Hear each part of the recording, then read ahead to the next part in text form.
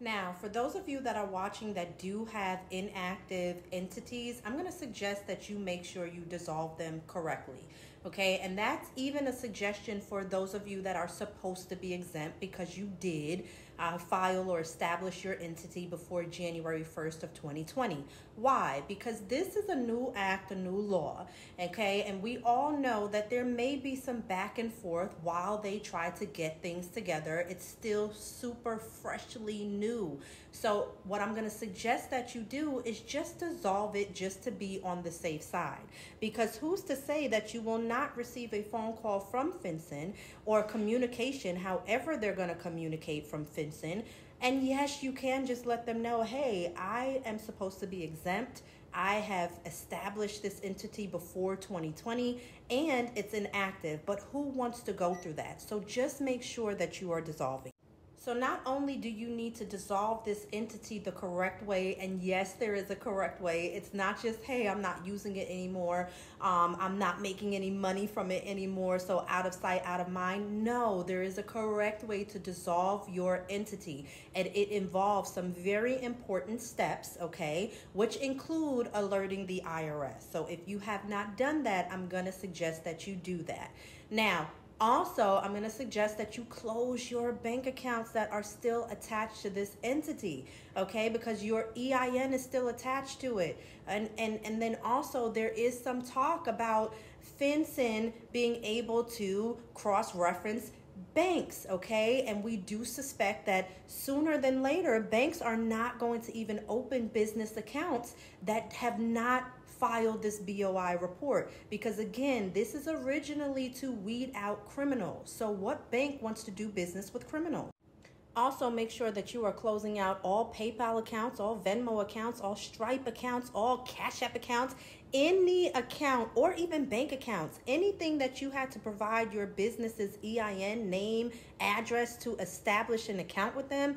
I'm going to suggest that you close them, because again, who's to say that all of these different parties are not going to be at some point working together to say, hey, this person had a established entity. However, they did not file this BOI report. They still have these accounts, okay? The business is not dissolved, right? They don't know that it's inactive. You may then now be on their radar, and it's just not necessary, especially if your business is truly inactive.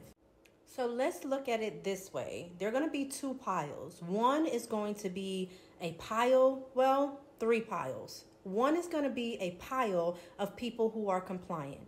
Business owners that are compliant, they do what they're supposed to do when they're supposed to do it. There's no need for them to be on the Fincen flag list, okay? Then you're going to have your pile of people who had businesses. However, they are able to see that these businesses were correctly dissolved.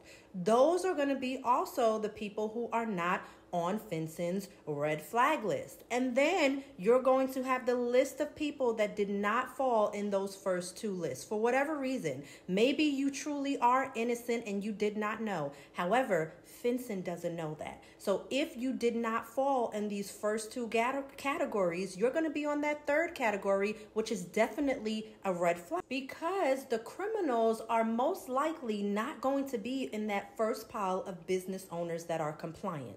The criminals are most likely not going to be in that pile of people that did have businesses, but it is clearly documented that those businesses have been dissolved the correct way.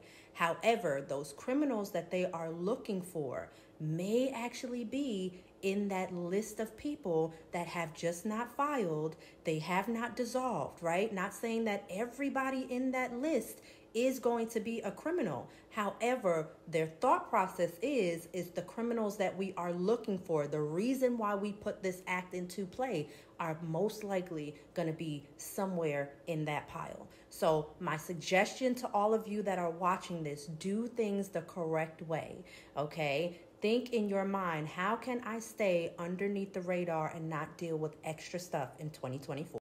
Hey guys, this is Shannon Williams, your favorite tax strategist, your favorite tax pro, your favorite realtor, and I always give you guys the disclaimer that I am not a CPA. I am not an attorney. However, if you are watching these videos, you know that I have a lot of knowledge. So if you have any questions about anything that you saw here today, make sure you're contacting my office, D2R Taxes, and we will be happy to assist you with anything that you need. Even if it is not a service that we provide, we are happy to be looked at as a resource in the community. Okay, we're happy that you even thought of us. So we will do our best to refer you to someone who is ethical and professional who will get the job done for you. Our goal is to make sure that you have a great year, a tax year that you are excited about in 2024. We want to help you sleep better at night with knowing that a professional is getting these things done for you. And as I always say, it's not about how much you made in the last year, it's about how much you keep, okay? We are also going to do our very best to make sure that you get the maximum refund legally, okay? That is legally and ethically. So make sure you contact our office, D2R Taxes. We look forward to hearing from you. The number is 833-327-8291. Make it a great year, guys. Bye.